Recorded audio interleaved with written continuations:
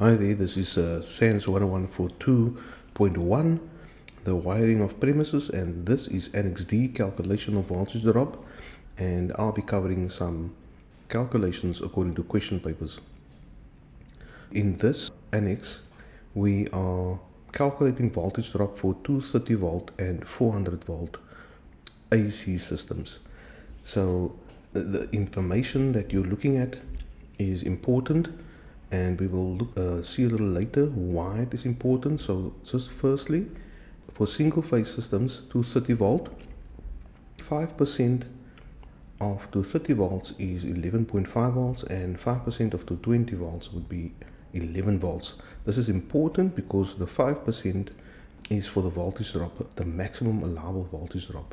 So simply voltage drop in single phase not to exceed 5% of 230 volts. So there we also have 400 volts, and you can see the information here. 5% of 400 volts would be 20 volts, and also that 5% of 380 would be equal to 19 volts. Now, this is important information that we will use in some of our calculations almost every time when they ask for a reason or substantiate your answer. This would actually come into play. Right, let's go with the first question. The question says there, a 16mm squared 3-core 18 meter long armored copper cable feeds a single phase 60 amp dB from a municipal meter or kiosk. That's what we're looking at over there, the meter board or meter box. The dB, the main distribution board, feeds various circuits including a 4 kilowatt geyser that is 13 meters away from the dB, and a 3 kilowatt electric pump that is applied from the top of the geyser isolator 20 meters from the isolator. Okay, so there we have the actual geyser, and we have a pump here, most probably a circulating pump to help the flow of the water here. So this is like a normal thing, not in your average single phase domestic installations, but yes, it is a thing. It makes the water flow and the whole system more effective and efficient, but yes, there's also another output or more energy used.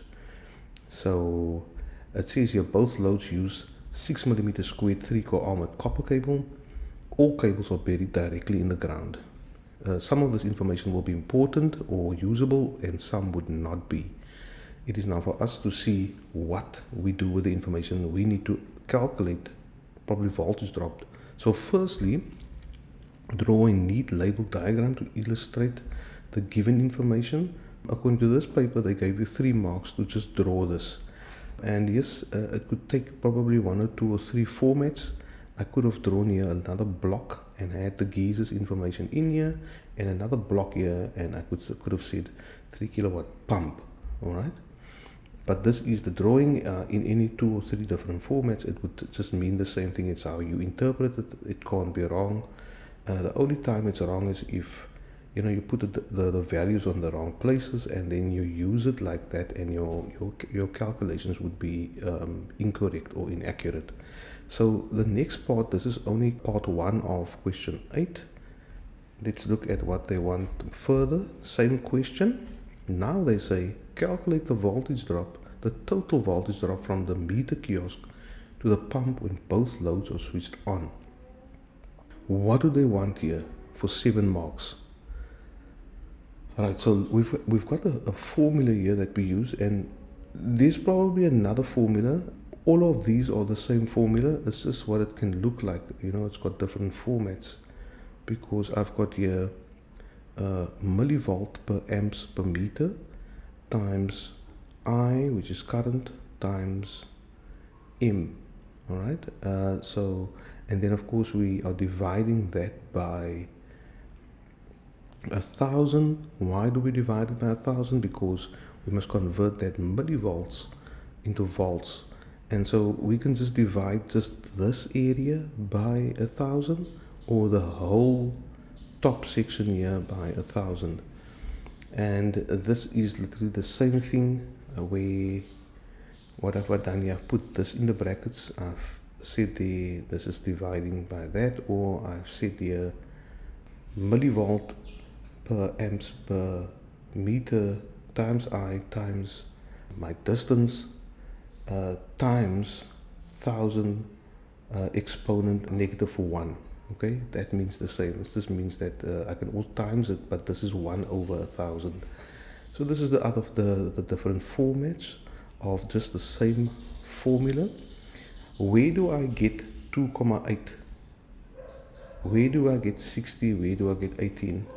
And then of course I need to divide that value by 1000 to make this, to get this answer into volts.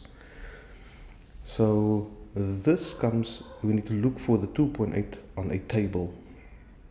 Where is the table? What does the table look like? Here's the table. If you see here, I've got millivolt per amp per meter. I've got also that's for DC. This is on a wall, and this is clip direct or on trace touching. So it will be this here, method 1. Alright, let's just see if it's method 3. It is probably method 3. I'll tell you why. Because method 3 is cables are buried directly in the ground. This you can find from the actual section 6. But yeah, I found my 2,8 there. Alright, over here, and I inject that into the formula. I times it by current, which is 60 amps, which is they give us, and the meters here is 18 meters, and then I divide all of that by 1000. I get 3,024 volts. In short, I can actually just say this is 3 volts if I wanted to round it off, but I suppose, I mean, the 4 won't make the 2 a 3, and the 3 won't make the 0 a 1. So that would just be 3 technically.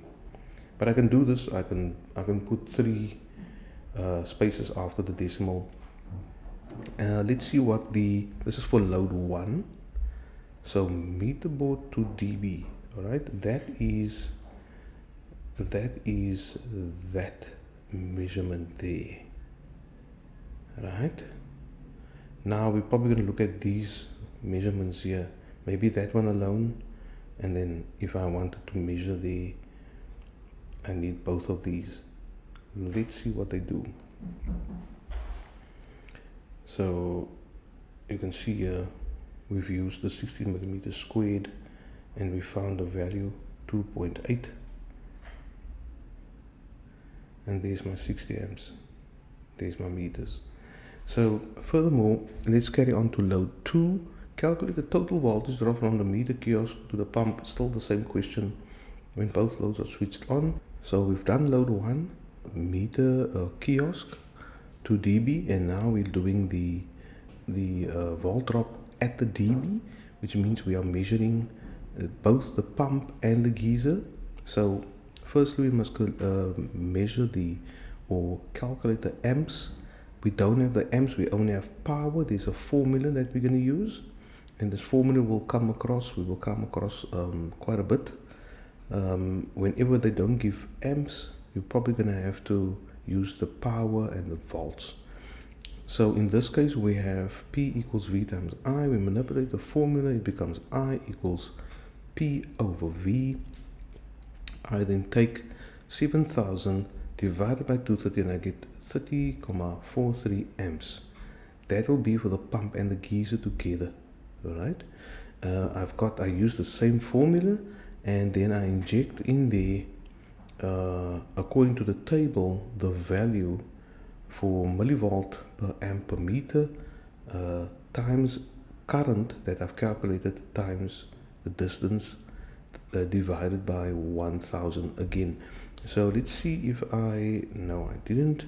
The table, then if we use this table and we go to 6 millimeters squared, because they tell us they're using for both loads 6 millimeters squared, we go there to find our constant millivolt per amp per meter, and we see that they're using 7,3. And that's what we inject into this formula over here. 7,3 times 30,43, which is the amps times 13 meters to the to the geyser.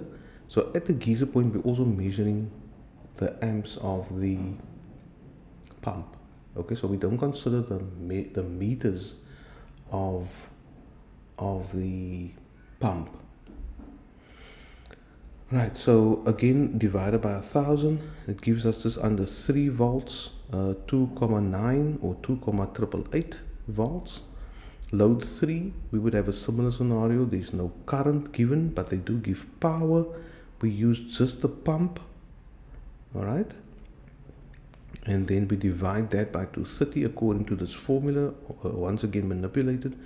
And the current for the pump alone is 13,04 amps. We inject then in there also the constant 7,3 because this is also 6 millimeters squared wire.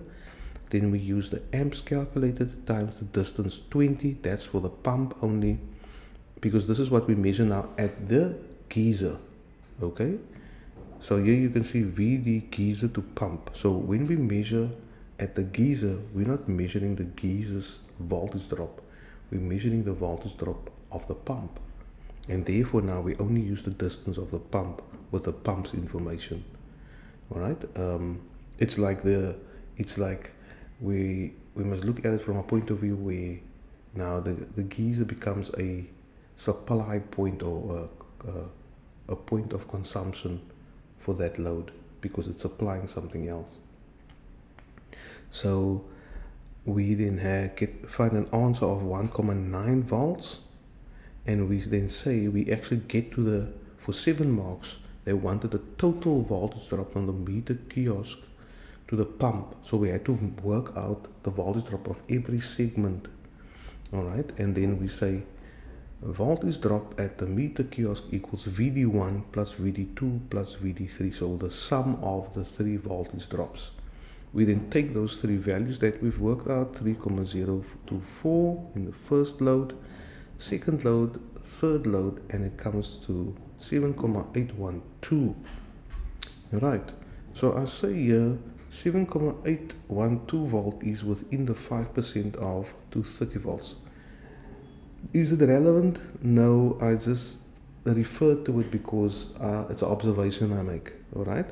Is there anything after this? Let's see if there's another part to this question. No. So that was that question. Okay.